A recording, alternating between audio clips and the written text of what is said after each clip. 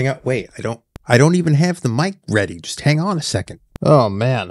No, I'm busy. I'm getting ready to travel like nonstop. So I wasn't even gonna do this, but I figured we gotta do something. We gotta make the stuff. Well, let me explain. We were hanging out for about a week, had a great time, but we kept going to restaurants and they said, "Can I order lemon juice?" Every restaurant, it was lemon juice. Well, this got me thinking and curious, and I look over and it's just lemonade. They were just drinking lemonade, but here's the thing. It's not, do you call it lemon juice? Lemon juice, isn't that like a baking or a cooking component thing? I gotta be honest, it really messed me up because that's all I kept thinking about for a few days is someone drinking lemon juice when they meant to say lemonade. Steve Weiner here from GetRubix.com, and today I'm really excited because I'm going to show you, this is a first look at the new Windows 365 Link device, which is a dedicated little mini PC thing that is made to work with Windows 365 Cloud PCs. And I'm going to show it to you. I still got to wash my clothes before I pack them.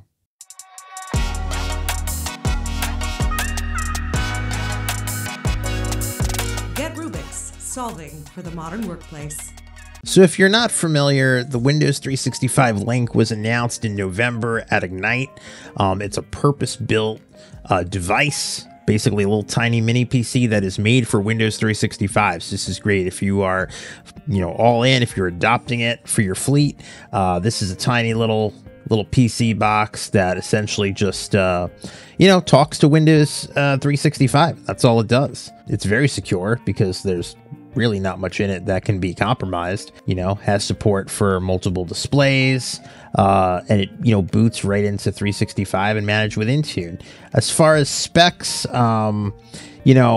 don't really publish the hardware specs. It's more about the I/O ports. You got 3 USB-A's, a USB-C, you got HDMI, you got DisplayPort, a headphone jack, Ethernet, all that stuff. You got Bluetooth and Wi-Fi built in, so a lot of stuff. Now, they haven't really specified the internal hardware specs, and I think the reason is, A, it kind of doesn't matter. Some online have speculated, I've seen articles and write-ups that it's maybe 8 gigs of RAM, like 64 gigs of onboard storage. There's some kind of Intel chip in here. Don't know what it is. At least I didn't see it on here. Let me look. So I do have one. So let's unbox this and check it out.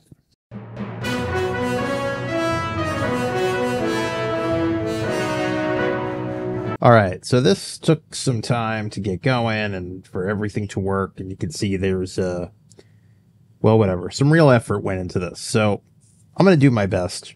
We're going to unbox this together. I had to jerry rig some stupid camera up. Okay, so opening the box. I should have a knife or something. Usually I'm not allowed to play with knives. I'm gonna get a knife, hang on. Okay, we have a knife. It's an old box cuttery knife. Okay, so step 1, box open.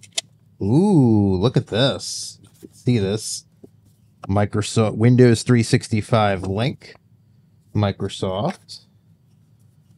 Take a look here. That's nice. Nicely boxed. It's got that nice recycle-friendly stuff. This is nice. Look at this. This is like a... let's open this up there. All right, so this is very premium feeling. This would be an awesome desktop. I'm just going to say, Microsoft, if you make a Surface, like a Mac Mini version of a Surface like this, I think you'd have a buyer. You'd have a lot of buyers. So... take a look on the back. Let me see if I can bring the lights up a little bit without breaking everything. Oh, that's a little better. Okay. So, where's this new camera?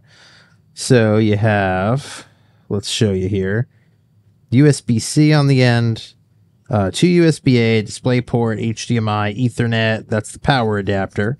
Logo on the top. And on the back here you have, or actually this is the front. It looks like a power button, if you can see that. USB-A and a headphone jack.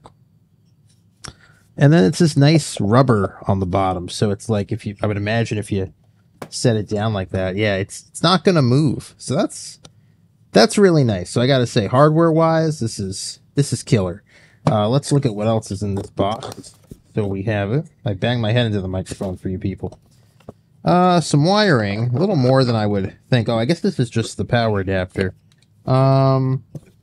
But that's it. And then there's just some paper documentation, I guess, telling me not to eat this thing or whatever. You got to have that. Just move the box over there for now.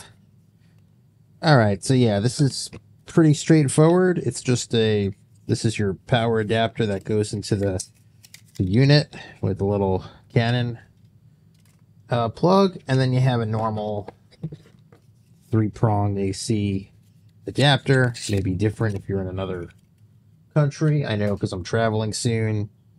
I had to go to order some adapter for myself. All right, so this looks pretty simple. What I'm going to do is I'm going to connect it. Basically going to set up just some basic peripherals. And I'm going to see if we can get a capture card going with this so I could show you all what it's like when you boot it up.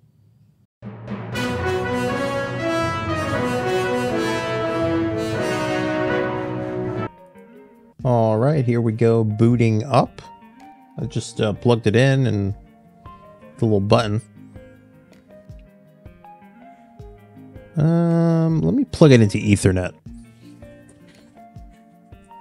All right, so plugged it into Ethernet. I guess I could just hit next. Oh, it's taking me right to set up for work or school. So I'm going to sign in with my Rubix account that has the Windows 365 license attached. It should have it attached.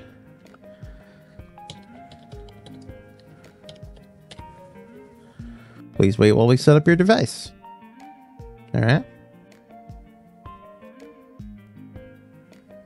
Cool. All right. So now it says welcome Steve, connecting to your Cloud PC. All right. So it looks like it's just going right into my Windows 365 machine, right? There was really no, there's no OS, right? There's like a modified out-of-box experience, I guess. But it's just going right into my Windows 365 PC, which is pretty cool. There it is. Wow. And there it is. Just like it always is. Yeah, there's all my stuff. I mean, there's not a whole lot to say. I mean, I'm just back in my Windows 365 PC. It feels really native. I mean, I daily drive it for my app dev and stuff with Visual Studio. You know, I have a lot going on in here, so I never really have, problems. Let's see. All right, so how do I get out of this, or how do I shut it down? I'm going to move my head for a minute. We're going to move myself up here. That's good, because I want to be able to show you. There was a, there was a menu in the bottom right on the main page, but it looks like I'm going to disconnect. Let's just see what happens there. So when I disconnect, I wonder if it takes me back to that. I'll call it a base loader. It's not really an OS. Yeah, it does. So I guess I could just, yeah, now see, here's this little menu down here. So I guess if I wanted to sleep, I could. That's my capture card signal. Okay, and when I wake it up, it just wants me to sign back in. Steve at RubixDev.com. There we go. So I would imagine if you have a shift worker or, a call center situation, they just come in here and log in, and it's probably going to take me right back. Yep, takes me right back to the Cloud PC. All right, very cool with that. So let me cancel for now and shut this down. Okay, so what I want to do now before I let you go, I mean, that was pretty cool, is I just want to take a look in my devices to see if it shows up here. If I were to go to last check-in, obviously do something.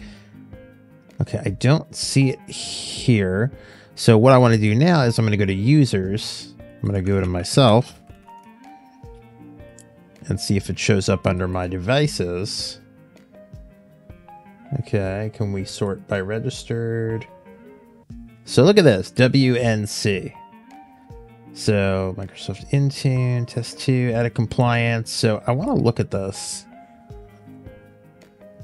Yeah, look, Windows 365 link. So it shows up. It's probably under all devices. I don't even know if it didn't show up. Oh yeah, operating system Windows. It's pretty interesting. So if we look at the hardware, all right, so we were right, 8 gigs of RAM. It's not reading any storage space. Is there any processor information? Just a 64-bit. It's not giving us much. TPM. So we'll have to see more. If it says it's not encrypted, so we'll have to see what kind of policy there is for it. I mean, my assumption is going to be, yeah, like if we were to look at device configuration, well, shouldn't, yeah, it's not applicable. So this is going to be interesting to see, because I mean, realistically, everything on here is going to be managed at the Windows 365 device level, right? So to manage this, I'm really going to be managing this, which is my Cloud PC. And this is the entity. The other thing is just kind of like allowing me to access it. So this is where all my managed apps would be and configuration. So yeah, this is like any other Intune managed device. Okay, interesting.